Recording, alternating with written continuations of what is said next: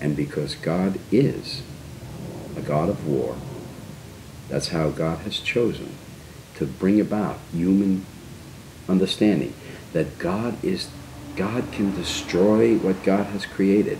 We must know that about our Father.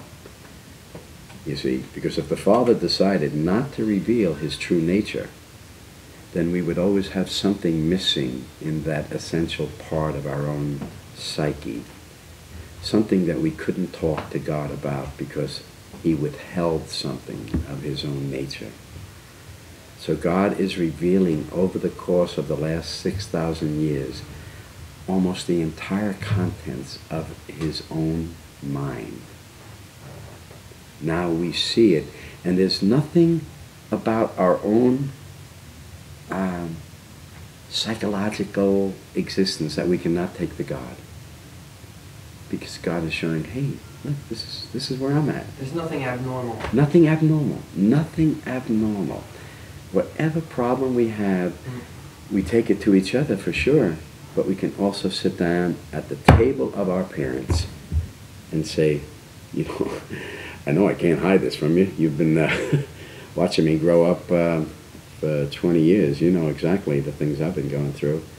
And as a wise parent, the parent sits there and says, well, don't be afraid. If there even are, you know. Well, Schrodinger's wave functions all collapsing and reappearing in different places, different dimensions. Yeah, God could have chosen an infinite amount of ways to create the universe or manifest themselves. But they are like the universal Buddhas.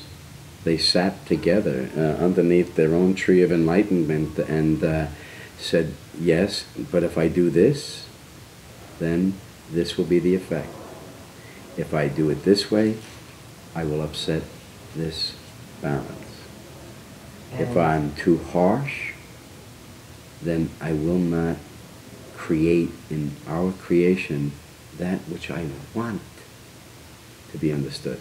Yes. And so they chose the most economical path to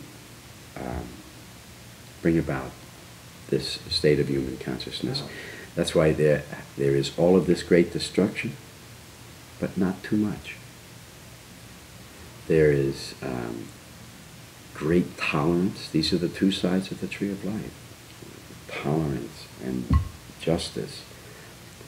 So there is great love being born in our time.